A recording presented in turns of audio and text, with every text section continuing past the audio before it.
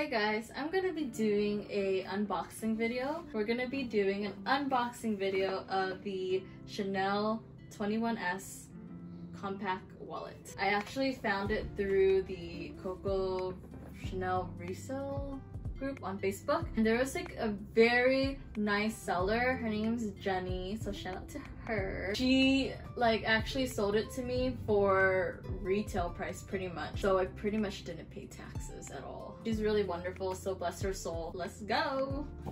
It came in a little box like this. Yeah.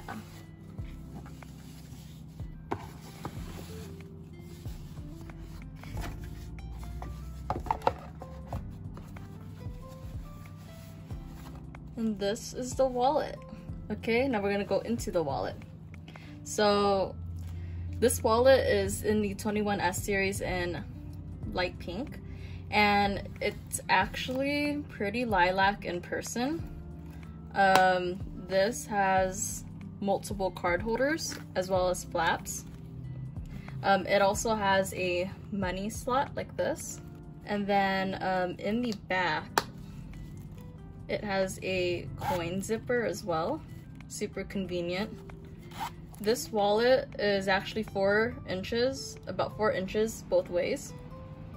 And it's pretty big compared to the card holder with the flap over. I think the card holder flap is about like this short, so it's more rectangle. This is a lot more square. This is actually the biggest wallet that I've owned so far. Yeah, as you can see in this lighting, it is quite light pink. Not sure. And then, I don't know. Does it still look light pink to you guys? It looks really lilac in the sun. Right now it's kind of dark outside. It's actually a lot more purpley in person than I've expected, but I actually really like that because I love purple. I really do want their classic handbag, but it's like impossible to find. It really is, like, it's such a struggle. Now that I kind of showed you guys the wallet, I'm gonna actually show you guys if it fits in my Celine bag.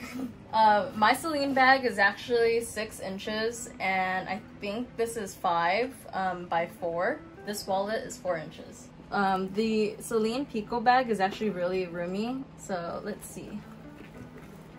And it fits basically half of the bag. I knew it was gonna fit, but I don't know how much space. Let's see. Let's honestly test it out. So the wallet's in, and then let's put my keys in.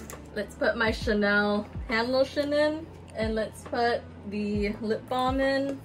But let's just also put in my phone. So this is my phone, also lilac. And how am I gonna squeeze this in? Alright, wait. This is gonna be like Tetris.